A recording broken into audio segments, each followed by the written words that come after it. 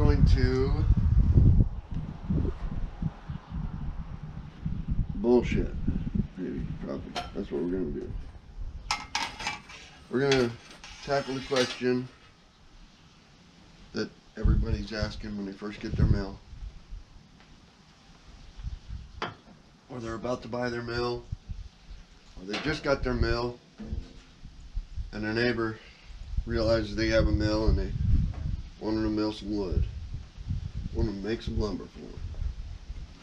So, and the question is always asked, and nobody can answer it except for you. I'll tell you that right up front. You're the only one who can answer this question. You have to answer it for yourself. How much should I charge to mill lumber? And you're the only one who can answer that. Nobody else can answer that question for you. And that's why either nobody answers these questions on social media, or if they do answer them, it's never a quick answer. And it's never to meet your needs. And here's why. How much should I charge to mill lumber? Everybody wants somebody to say, oh, you should charge 50 cents a board foot for milled lumber, and you should charge $50 an hour for milled lumber. That's what I charge, and blah, blah, blah. And $25 a broken blade. Everybody will tell you that. But what nobody tells you is you've got to figure out what you want to charge for yourself. Are you running an LT35? Are you running an LT70? Are you running an LT15 push mill? Are you running a Norwood? Are you running what are you running? I don't know what you're running. Are you running a chainsaw mill? You've got to figure out what you're going to charge yourself. And here's how you do it. South Dakota State University on YouTube has a video out. You go watch that and you sit down for hours and you figure it out. That's how you do it. But after you do that, you've still got to figure in a lot more than they figured in on their video. That's just a place to start.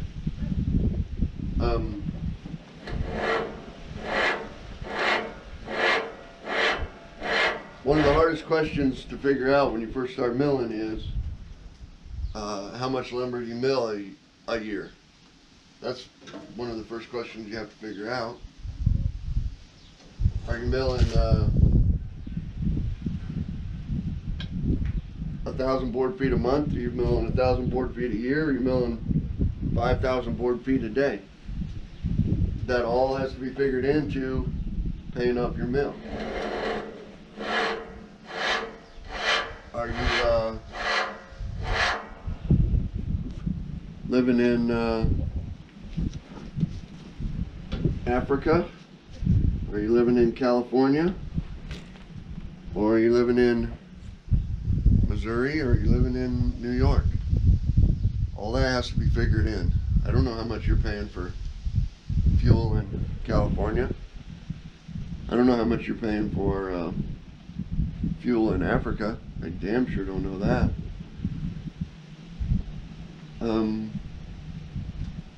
Then the other reason people can't answer that question is, are you doing this for your neighbor? Your neighbor wants a log build up because he wants to make a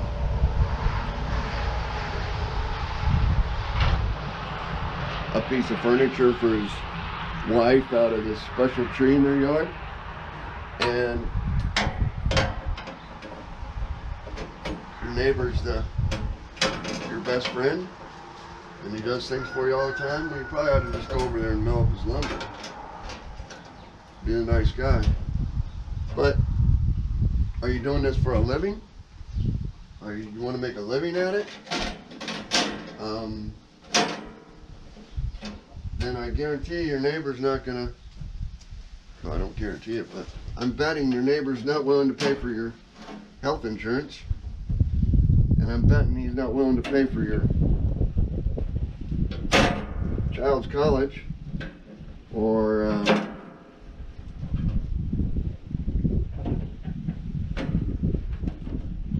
any of your heating bill. I bet your neighbor doesn't pay your heating bill. So do you want to, I bet your neighbor doesn't come over and help you get these damn blades on. But do you want to make a living at it? All that's got to go in. The hours you spend, your health insurance, your truck payment. Do you have a truck for your mill? You have a tractor for your mill? You have a bobcat for your mill? All that's got to go in. So figuring this stuff out, it's all got to be worked into the price of your mill, of your, not your mill, the price of your lumber. So you've got to sit down for hours, maybe days. It took me days, and figure out the cost of everything, the depreciation of everything, the cost of everything, your tractors, your mills, your time, your fuel, your blades, your health insurance, your property taxes. This mill's got to set on the property. I got to pay taxes on this property. The lumber that I mill for somebody and stacking an air drying stack, that takes time. You've got to figure that time in. How much do you want to make an hour? You living in Africa and you want to make $150 an hour? Or you living in California and want to make $2 an hour? Because the cost of living in California is real low, and the cost of living in Africa is real high. Okay, I hope you know that was sorry. Anyway, you've got to figure that out. What I'm saying is you've got to figure that out for yourself, and it takes time. Nobody has the one answer for you that says you should charge for an LT35, you should charge $75 an hour. For an LT15, you should charge $50 an hour. For a LT70, for a super sawmill, you should charge $150 an hour. Nobody has those answers for you. If you've been milling for a day, is this your first day? You just got your mill? You probably can't cut as much lumber as somebody who's been doing it for 20 years. So the guy charging see, you can take an LT15, you can charge $75 an hour because you've been doing it for 20 years. You know exactly how to do it, and there's no question, and you have everything prepared. You can get your, whatever I just said, $100 an hour for an LT15 because you can kick out the lumber. The customer's going to be happy to pay it. But you bought your mill yesterday and you sawed 3 logs, and now your neighbor comes over and says, how much to charge to cut one of my logs? You can't say $150 an hour. Well, you can, but he's not going to be happy when you saw up his 1 log and it takes you 3 hours. So I don't know how much experience you have. I don't know what your mill is. I don't know what your cost of gas is. I don't know what your health insurance is. I don't know how much you want to make an hour. I don't even know if you want to make any money an hour. Maybe you don't want to make any money an hour. Maybe you don't just want to pay off your mill. Maybe you just want to do it on the weekend for your buddies and you don't want to lose money. You've got to figure that out yourself. You've got to figure that out. Sit down. It takes a day, a week, whatever it takes you to figure that out. But go to the South Dakota University, South Dakota State University, maybe, and he's got a couple videos on there, and that will get you started. That's just a starting point to let you know how to figure out what to charge for milling. The rest of it you've got to figure in yourself, because he doesn't, even when he's talking, he doesn't know if you've got 10 years experience or 2 years, and he doesn't know if you've got a tractor, and he doesn't know what your cost of living is and how much you pay for health insurance.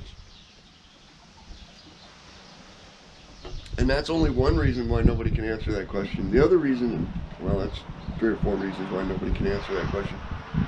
But the other reason nobody can answer that question is your sawmill, you know, can you look over there, right across the road, and see an Amish sawmill? And they can do it for 10 cents a board foot and make money and be happy. I can't do it for 10 cents a board foot. I'm not trying to compete with the Amish mill that's across the street from me. Do you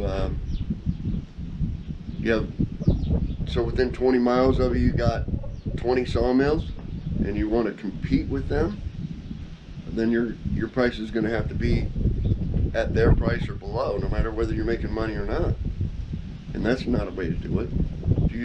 Are you the only sawmill within 500 miles? You can charge whatever you want. But, so nobody can answer your question on how much should I charge for my sawmill services. You've got to sit down, you've got to figure that out yourself. But don't base your prices on, unless you want to be competitive. If you want to be competitive, then figure out what the Amish are selling it for and sell it for 2 cents cheaper than they are. Figure out what the big box store is charging for their lumber and charge less. If you want to be competitive. I can't be competitive. I can't beat the Amish price, and most of the time I can't beat Lowe's prices, at least not for 2x4s and 2x6s. You know, when they were charging $14 for an 8-foot 2x8, I could beat their prices, but my price didn't change. My price per board foot, I've sat down and figured it out, and it took me probably longer than it takes most people. But, and I've got that set price. It doesn't matter if Lowe's is charging $2 for an 8-foot 2x4, then my price is my price. Their price is $2. If Lowe's is charging $14 for a 2x4, my price is my price, and Lowe's has raised theirs to $14. What Lowe's does has no effect on what I can saw lumber for. I know what I can saw lumber for. I know what I need to make money. I know what I need to make a living. I know what I need to pay my bills. And that's where my price is set. Although, that being said, I was going to try to get myself a 3.5% raise this year, just because I figured with the amount of experience and the amount of equipment and the amount of maybe even knowledge that I have, I was going to raise my price this year by 3.5%. And now my cost of living, the consumer price index in the United States, has risen by 6.2%. So I've got to sit down and totally refigure the cost of my lumber. I've got to figure in the new gas prices. I got to figure in the new my new health insurance bills. I got to figure in a gallon of milk cost me more to buy. So I've got to raise that by 6.2% just to stay up with the consumer price index. And then you want a 3% raise on top of that. You're at like 10% now. 6.2 and 3.5. Okay, you're at 9.7. 10's a lot easier to figure. So you're getting a 10% increase on every piece of board that comes out of here. Every piece of lumber that comes out of here has got to go up by 10%. But you've got to figure that out yourself. I don't know. That's why nobody can answer your question on Facebook or on the forums or on any other platform on the internet, because we don't know where you're at. We don't know your mill. We don't know your cost of living. We don't know if you're doing it for a job. We don't know how much you're paying for health insurance. We don't know if you got 16 tractors to pay for and 12 chainsaws, or you got no chainsaws. we have no idea what equipment you're trying to pay for, or even if you're trying to pay for them. So does that make the quick answer easy? Okay, quick answer. We'll do it right at the end of the video, because everybody else does their quick answers right at the end of the video, right? Make you hear all that bullshit and then give you the quick answer. The quick answer is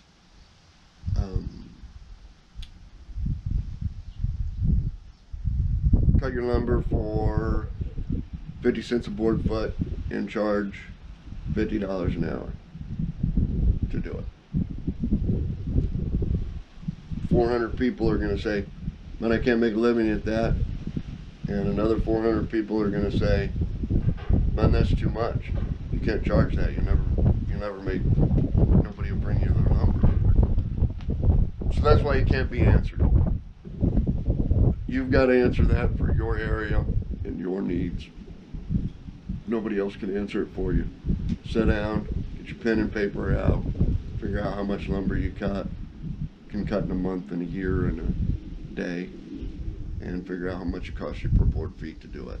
You're the only one who can answer that question, and it takes time and work, and you've got to sit down and answer it yourself.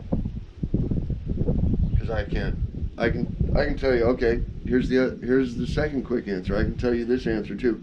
Charge $100 an hour for milling and charge 70 cents a board foot.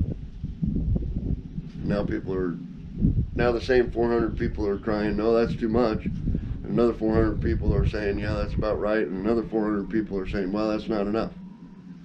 Do you understand why nobody can answer your question on how much should I charge? Sit down, figure it out for yourself. It's a hard question to answer. That's it.